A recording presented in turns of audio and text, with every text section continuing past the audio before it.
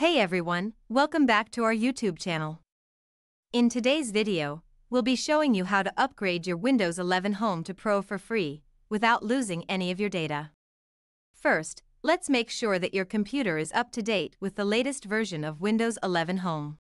To do this, go to the Start menu, then click on Settings. From there, click on Update and Security, and then click on Windows Update. If there are any updates available, make sure to download and install them before proceeding with the upgrade.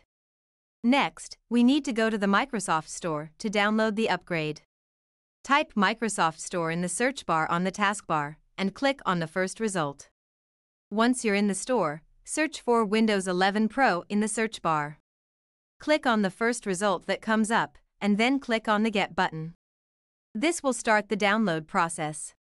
Once the download is complete, click on Install to begin the installation process. This will take a few minutes, so be patient. When the installation is complete, you'll be prompted to restart your computer. Now, let's check to make sure that the upgrade was successful. Right-click on the Start menu and select System.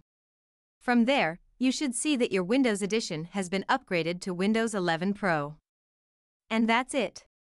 You've successfully upgraded your Windows 11 Home to Pro for free, without losing any of your data. Thanks for watching, and be sure to subscribe to our channel for more tech tutorials and tips.